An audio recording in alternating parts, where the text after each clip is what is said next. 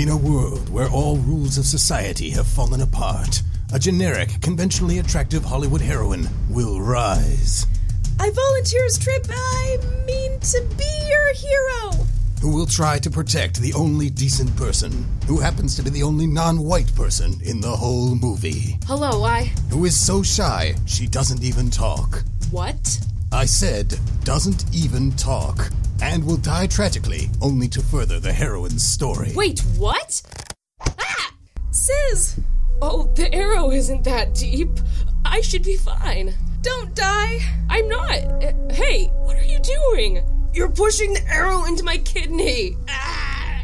You won't die in vain, I promise. The generic heroine will be trained by a suave, sexy young man played by a significantly older actor. I have abs. Whom she will develop feelings for, but she will also develop feelings for her useless childhood friend who, in all honesty, is a complete jerk. I'm cute and a dork, making up with my charm what I lack in, well, everything. The generic heroine will be joined by her plucky best friend, yet still not pass the Bechdel test. Hey, how do we plan to forage for food? Who should I choose? What? We should talk about this later.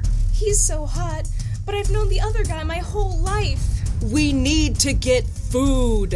I just can't decide. Just date them both. I can't. I must think of our ticket sales. Where her best friend will appear to be attracted to the heroine, but never make her attraction to the heroine canon, baiting LGBTQ+ audiences and inspiring torrents of fan fictions.